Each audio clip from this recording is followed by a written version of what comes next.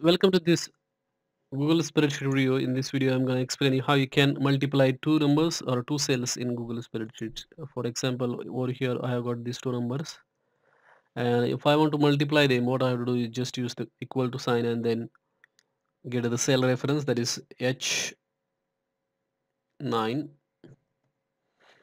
into, you have to use this symbol, multiplication symbol, then H10, and then hit enter, and here it will display the multiplication result. That's how you can multiply two numbers. Or you can also drag it like that. Like for example, I'll give you some sample example. Like say, if here we have got the price, here we have got the quantity, and here you got the cost. And let's say you have got these numbers over there, and there are lots of numbers like that.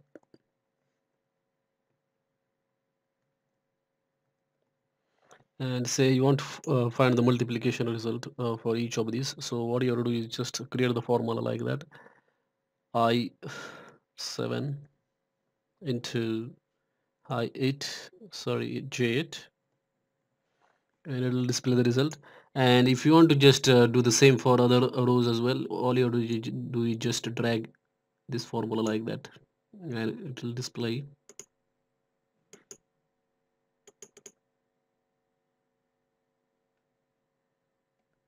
There is some problem in the formula.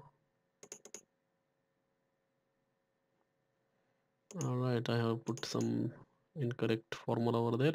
So here you have to give the J7 and then just drag it like that.